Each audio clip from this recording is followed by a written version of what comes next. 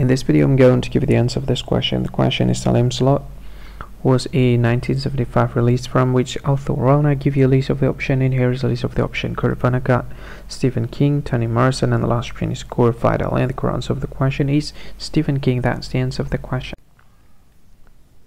Hi, thank you so much for watching this video. If you find this video is very useful, you can help this channel to grow by subscribing this channel. Please this subscribe button and don't forget to like this video.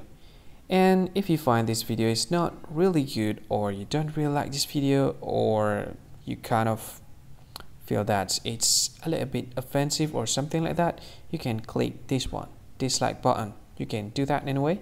And if you want to share this video with your friend, you can share it by clicking this share button, and you can share it to any social media that you wish that is currently available at this time, like Facebook, Twitter, LinkedIn, and many others, right?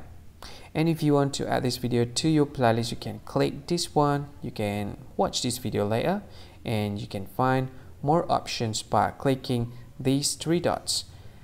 And yeah, don't forget to subscribe. I think that's all of it. Thank you so much for watching this video, and see you again in another video. Bye bye. See you again.